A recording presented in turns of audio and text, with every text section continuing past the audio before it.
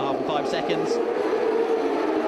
The 2015 Moto2 European Championship is underway. Superb start down the right-hand side already, and they're side by side down into the first corner. Vierge tips it in and does hold the lead from pole position. The two Pons riders are second and third. That's Marini and Pons. They're away cleanly, but hold your breath. Will they all get through the second corner without troubles? It's good so far. Great start there for Pons. Marini had some trouble actually wheeling off the line, not getting the power down. It's been very difficult so far this weekend to read into race pace because we've had a few rain showers. The weather's been very, very strange, hasn't it? With a few showers and a few drops on the circuit. It's been difficult. And look at that. Yeah, coming up on the inside. He's no control. He might run wide there though. Yes, and he does. And Pons takes advantage of that. He was never going to get that bike stop coming into that. To call it, the front wheel does lift off the ground. There it goes. That's Pons over the crest down to turn 9. And look what's happened now. Vierge, after that huge moment, is dropping into the clutches of Marini. But not just Marini, Odendaal and Medina are in there as well. And Odendaal making a great start. Obviously not going to do a Marquez and try and get it positioned back too quickly and do something rash.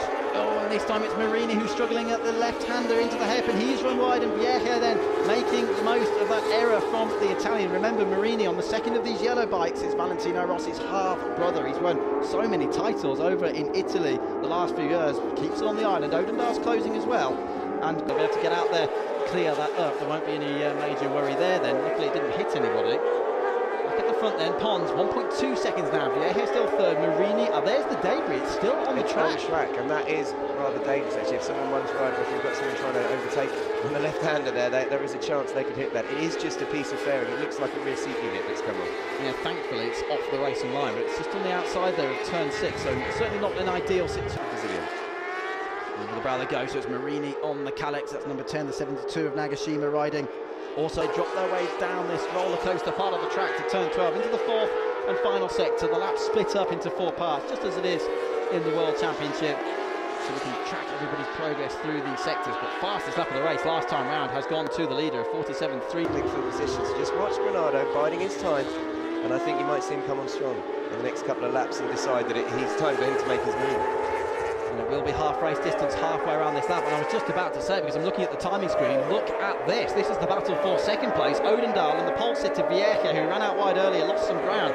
That was in 1 second, what, 1 lap ago. It's now down to only 0.3 of a second. There's Edgar Pons in the lead. Is Odendaal experiencing problems once more? Have you given the commentator's curse? Out in Portugal, and this is the battle raging here with Vierge having now, well, I say it's a battle, he's getting away now. Yeah. Vierge's pulled away from Steve Odendaal. Still strong second and third places, but can he do anything about the leader? It's a 4.5 second gap ahead to Edgar Pons. You can't even see him in that shot. He's already down the hill and around turn 12. He's long gone. This, meantime, is the battle going on.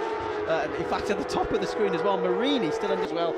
And as it's being shown here in the commentary box on the screen, 50% of this race is now completed. Actual 50% would be 8.5 laps, so they round that up. So end of lap through on the inside. Great battle going on here for 6th and 7th positions. Will Marini be able to respond? Don't forget, Marini fell, and he has responded, but he crashed at this very next corner, turn 5, in the Moto3 race last year. Marini seems to have so much more power than Tesha on the straight. He can power past him, but look at that. Tesha straight away, inside the hairpin, takes the right line. Marini ran slightly. Battle going on down, actually, 4 with Petty, and just behind him with Ramdan and Rossley for 15th, 16th, all the way down to the 21st rider. There's only a couple of seconds separating them. Look at this. This is the battle for second. Odendaal has fought back. He's just sat behind Vierge. Oh, and then nearly touched down into turn 1. Remarkable stuff. Odendaal's fought back, got in the draft of Vierge down the start, finish straight. And with only a handful of laps to go here now at Portimao, the battle is really on for second place. 8 seconds ahead. Sounds in the championship. On to the final lap of the race, and then the battle for second is still going on. Vierge has passed Odendaal, springing a surprise in the last few moments of this race.